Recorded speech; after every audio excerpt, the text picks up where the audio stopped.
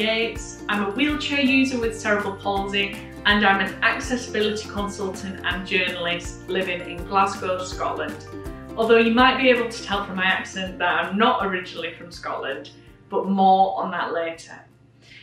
WizKids have kindly asked me to talk to you guys about my experiences and my adventures as a disabled person, and a little bit about my career as well.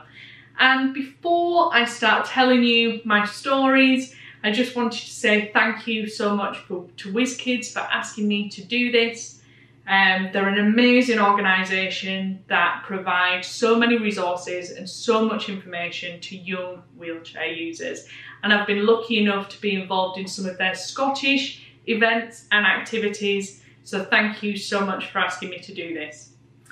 So I wanted to tell you a little bit about my life, my experiences, and the things that I've been able to enjoy and be involved in within my life. My journey, I guess, started properly when I was 16. I had what I would class as quite a usual childhood. Apart from being a wheelchair user and having cerebral palsy, I went to mainstream primary school, mainstream secondary school, and yeah, there's not really that much to report until I was 16. And I was nominated by a staff member at my secondary school to go on a literal journey of a lifetime with a charity called JOLT, which funnily enough stands for the Journey of a Lifetime Trust. And JOLT every 2 years takes disabled or disadvantaged young people to far-flung exotic locations to have holidays and experiences that they'd never really thought would be possible. And I was fortunate enough to be nominated to go with JOLT in the summer of 2008 when I was 16 to Namibia, Lesotho and South Africa. And this trip really truly did change my life. Not only did we do things like teach English in Lesotho and cage dive with sharks, which was quite an experience in itself because I lost the feeling of my legs in the water when cage diving, and one of my legs was hanging out of the cage. So I'm very, very lucky to have both of these, and that a shark didn't bite one off that day. But there we go. But JOLT didn't only change my life in the sense that I had these amazing experiences. It changed my life because I realised there and then at the age of 16 my capabilities as a disabled person, not just my limitations. And I think that's so vital because quite often as disabled people we're taught to think about our limitations rather than our capabilities. And I realised very, very quickly that yes, as a wheelchair user, I wasn't able to go over sand dunes or even push myself in that rich, deep sand by myself. I needed somebody's physical help in order to do that. But at the same time, there were a lot of people on the trip who maybe weren't physically disabled, but had had really difficult emotional experiences growing up.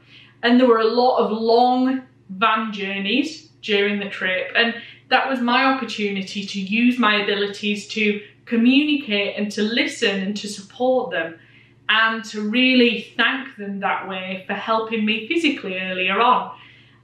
So it was a really wonderful trip that made me realise those capabilities, and I'd really encourage you watching or listening to this to think about what your capabilities are as a disabled person.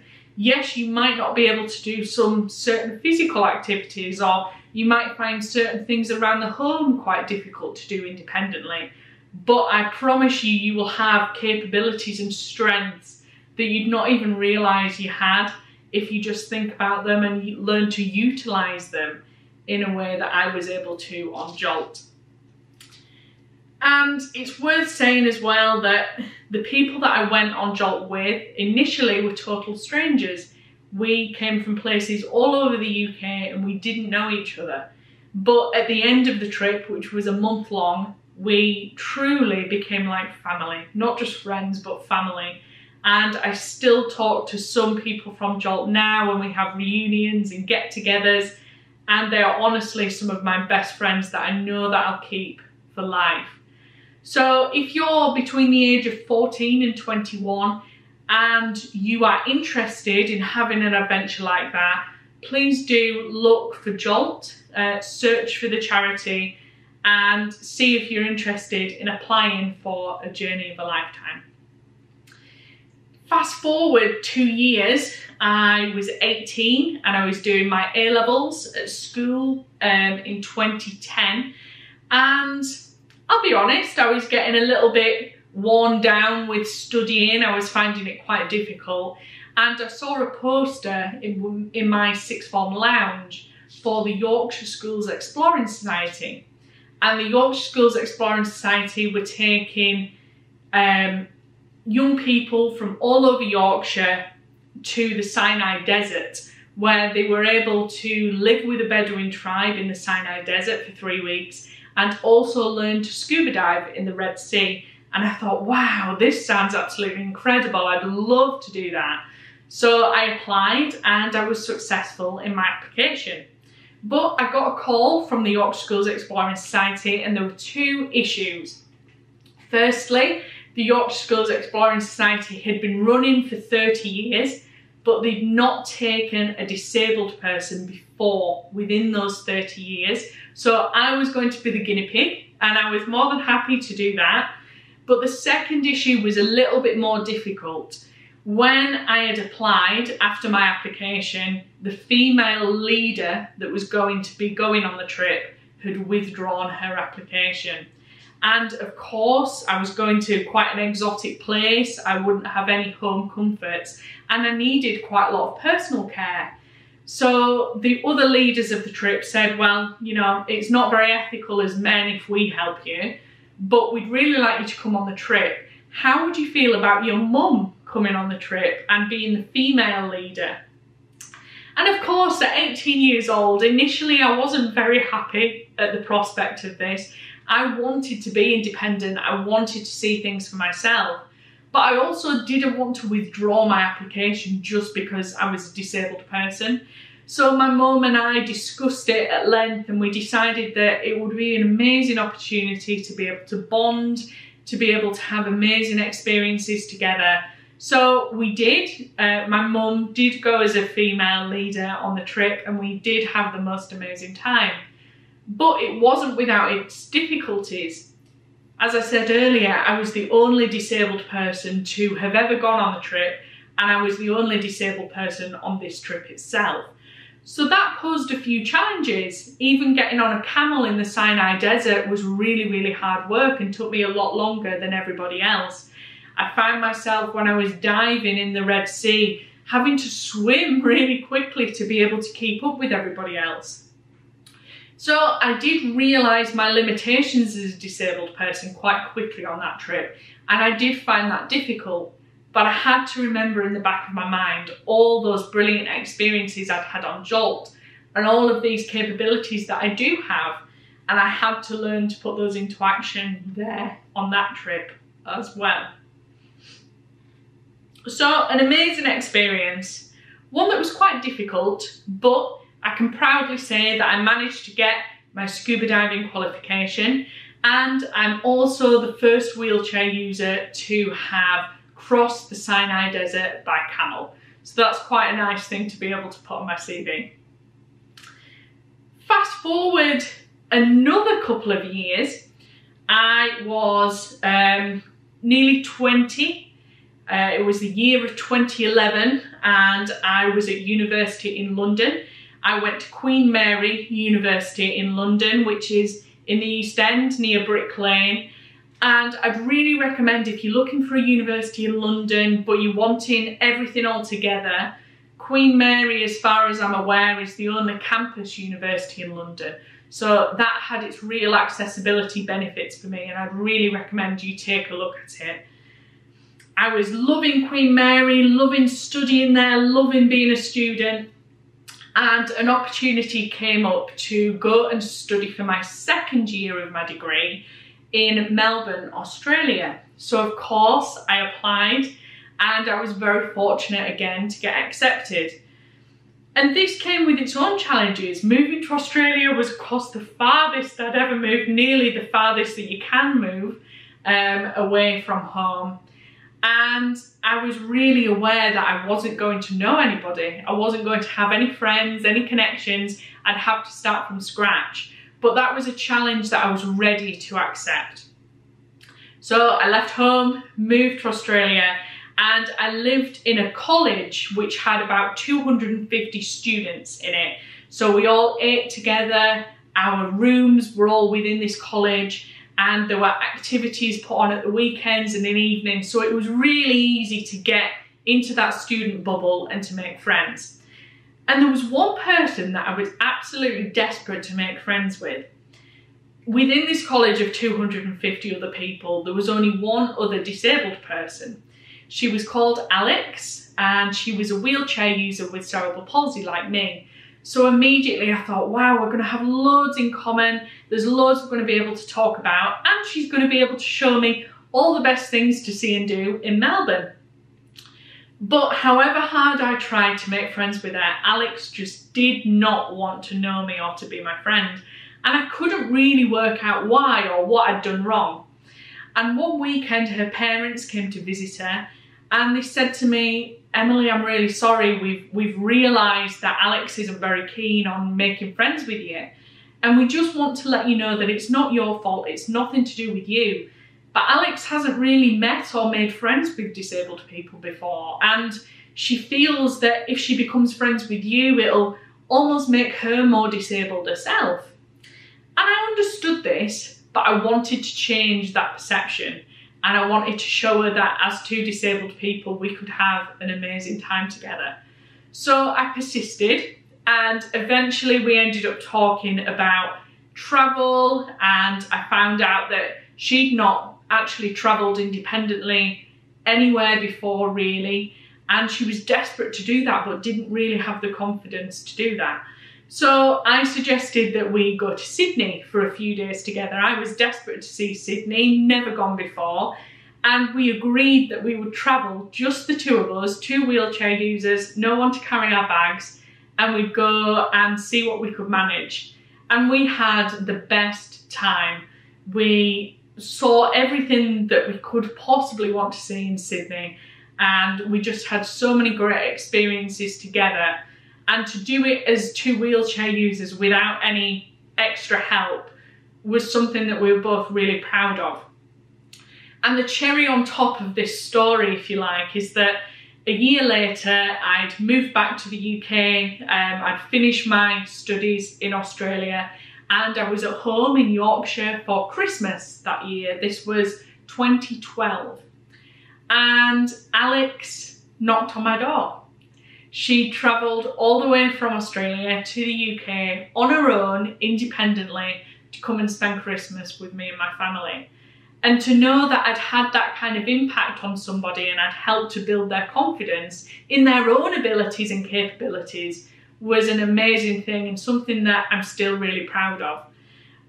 So just to say that if you have any friends who are maybe questioning their own capabilities, or you might be able to help them in certain ways, or ask for their assistance in something you're not perhaps very confident about, please do that, because if we can connect and collaborate as disabled people, we're going to make society a more inclusive and better place to live. And how great to be able to do that together as disabled people. So I'd come back from Australia, and about 18 months before that, so about 6 months before I travelled to Australia, I had applied to be a games maker, a volunteer at the London 2012 Olympic and Paralympic Games. And I didn't really hear anything from them, so I thought, oh no, I've not got that. Oh well, you know, that's a shame, but there's not much I can do about it.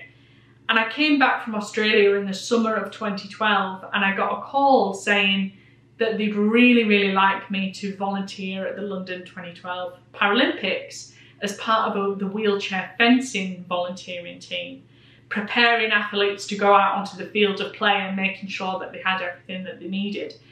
And I said, yes, that would be amazing. I would love to do that, please. Thank you so much for calling me back. And they also asked if I'd be willing to do a press conference to talk about my experiences as a disabled person living in London, but also volunteering and the effects that the Paralympic Games might have on disabled people in general. So I said yes, I was more than willing to do that.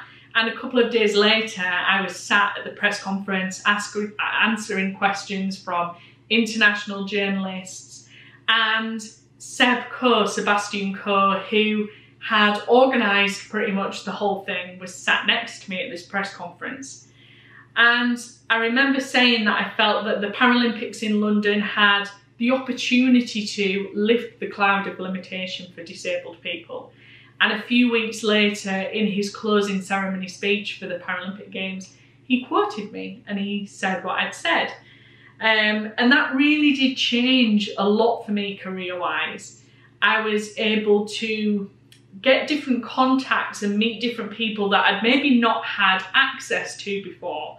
And I was invited by the British Consulate in Rio de Janeiro to fly over to Rio because, of course, that was where the next Olympic and Paralympic Games were going to be in 2016. And I was invited to go there to talk to the organising committee for the Olympic and Paralympic Games there, but also to talk with charities and organisations about how they could further access and inclusion in Rio before the Games. And one of the things that I did was I gave a speech not dissimilar to this about my experiences and my life to the organising committee of the Games. And as I was giving the speech, there was a man kind of directly in front of me who was laughing at my jokes and who seemed really engaged with my talk. So I think subconsciously I directed a lot of my speech at him. And about halfway through my talk, he started looking at his phone and texting, and I thought, oh no, my speech isn't very good, I'm not doing very well, he's obviously not very interested. And at the end of the talk, he stood up and he said, I'm sorry I've not given you my full attention throughout this, but I just wanted to let you know that I work for Metro Rio, which is basically Rio's equivalent of Transport for London. It deals with all the underground transport for the city. And I wondered if you'd like to come to an interview because we desperately need an accessibility consultant before the Rio 2016 Olympic and Paralympic Games, and you might just be the person for that. So of course I said, wow, I'd love to. So I think a day or 2 days later I had the interview and I got the job. So I ended up spending the next 2 years living and working in Rio as an access consultant with Vivaldo, the lovely man that I'd originally met at my talk.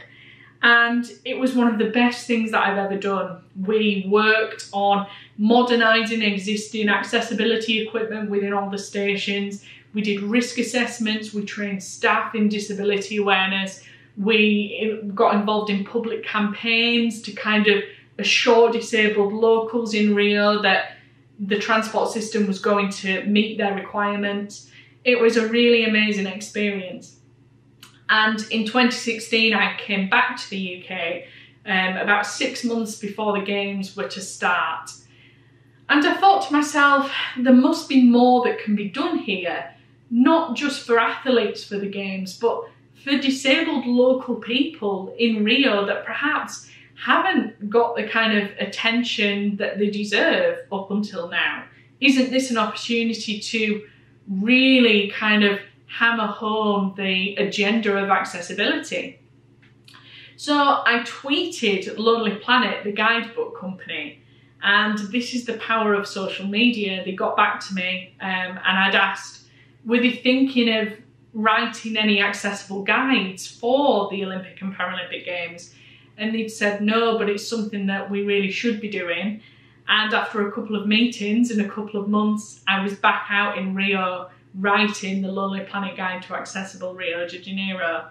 And I was also out during the time of the Olympic and Paralympic Games volunteering for the wheelchair basketball in Rio, but also I was able to launch the Lonely Planet Guide that I'd written, and it was delivered free to athletes. endorsed by the International Paralympic Committee, and I was really proud to have something physical to hold in my hands that I'd created, or at least helped to create. So that was a really, really proud moment for me, and something that I'll remember for a long time. And I guess the tip from that is just always try. You know, I didn't really expect Lonely Planet to get back to me after I tweeted them. But if I hadn't have tried, if I hadn't have gone for it, that would have never have happened. So regardless of how likely something is to happen, there is no harm in trying. And I think that's something that as disabled people can really get us further than we ever thought was possible. Just having that confidence to try and go for it regardless of what might happen. So after the 2016 Olympic and Paralympic Games, I did a few documentaries for the BBC, and I also wrote a few travel articles for The Guardian, The Independent, Telegraph Travel, and similar national outlets, and I moved to Glasgow. And I'm now the Inclusive Design Associate for CCD Design and Ergonomics, an amazing consultancy company based in London, but I work with them from Glasgow. And I'm involved in any kind of inclusive design accessibility projects. So I've most recently worked with Heathrow Airport and also the train station at Gatwick. And I absolutely love working with them. They're a really forward-thinking, fun team that are doing some brilliant work to make things better. And I also work with an amazing disability awareness charity called Enhance the UK. We have a team full of deaf and disabled people, and we deliver disability awareness training, British Sign Language workshops and accessibility audits all over the UK and further afield. And it's a team, again, that I'm so proud to be part of.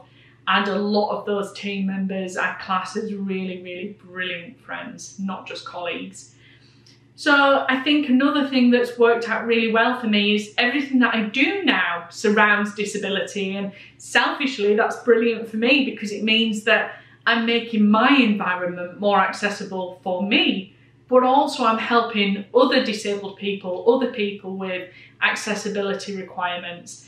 And I'd really recommend, if any of you are thinking of going down that path, to really look into what opportunities are available, because using your own lived experience as a disabled person is a really powerful tool, and one that's unique to you and you should always hold dear.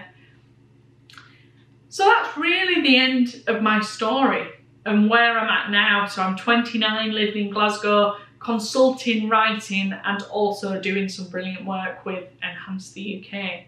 Another thing WizKids have kindly asked me to do is share a few hints and tips with you if you're interested in having similar experiences or going down a similar career path that I did. And the first tip that I could give you is to say yes to opportunities that you're offered, whilst obviously staying safe. And I think that's a really important one, because I never ever thought that I'd go across the Sinai Desert with camels. I never thought that I'd cage dive with sharks. I never thought that I'd be out in Rio consulting or writing a Lonely Planet guide. But these things happen because I was open to them happening, because I grasped an opportunity or a niche wherever I saw it coming. And whenever opportunities were offered to me, I said yes whenever I could. And whenever I obviously wanted those opportunities. Don't say yes to an opportunity that your gut doesn't say is right. But that's the first thing. The second thing will be to network and connect whenever you can. You know, it can be difficult sometimes to go to these events, whether they're on or offline, and to network and work a room when you don't know anybody there.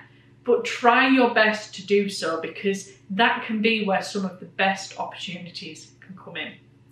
And the third and final point is to be resilient. I'm going to be totally honest with you. I've discussed the brilliant things that have happened in my life in this video, but there's been a lot of failure, a lot of things that haven't gone right as well. And of course, in society, we often don't discuss those. You see social media accounts of people that are living brilliant, wonderful, fantastic lives that you want to live too, but you think, oh, I can't because I don't have this or I don't have that. Everybody experiences failure, but the really important thing is to be resilient and to realise those capabilities that we discussed earlier, and to use those to really power yourself through when things aren't going right. When one door shuts, almost certainly another one is just about to open. And if you remember that, it can really stand you in brilliant stead. To me, success isn't about status or money or how many great stories I have to tell.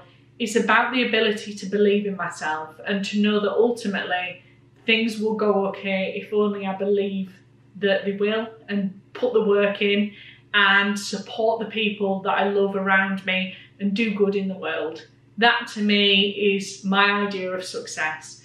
And I wish you guys all the best in whatever you decide to do next. Have a look at the Jolt charity, have a look at Enhance the UK, have a look at any Access consultancy or journalism opportunities if that's something that you fancy doing. And if you'd like to connect with me or have a chat at any point, go onto my website, emilyroseyates.co.uk, and you'll find all my social handles and have the opportunity to contact me there. So thank you so much again. Thank you to WizKids, and I'm wishing you all the best for whatever it is that you do in the future. Bye.